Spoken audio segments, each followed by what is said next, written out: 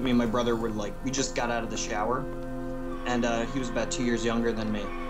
And while my mom was like taking care of him because he's like tiny, I was like in the living room drying off watching TV.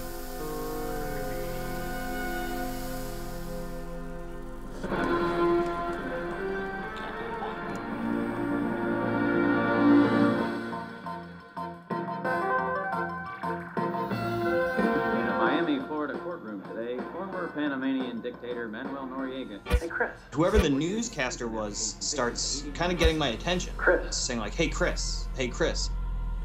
Hey, Chris. And it's saying, don't worry. Everything's going to be okay. And one day, we'll be back.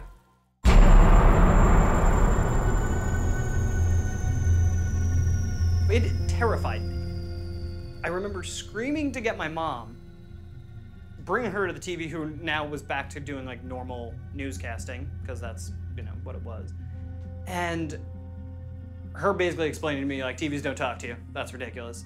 I'm disenchanted, because now I thought something really cool happened, and that's not a thing. I remember, I know it was there. And, you know, I was wide awake. I had literally just gotten out of the shower, and it was this very overwhelming experience for me, because now, as a 5-year-old, I didn't know where I belonged.